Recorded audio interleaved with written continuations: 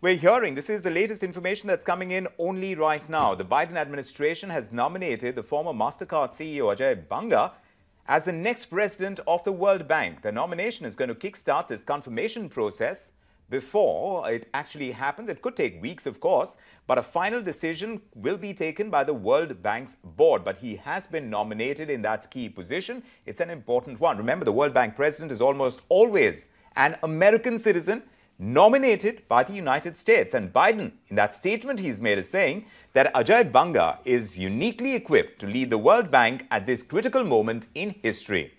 He's also said, the American president has also said that Banga has spent more than 3 decades building and managing successful global companies that create jobs and bring investment to developing economies and guiding organizations through periods of fundamental change. So it's a big announcement, and we thought we should tell you as it happens. This is the latest information that we are getting about the appointment of the new World Bank chief by the US President Joe Biden.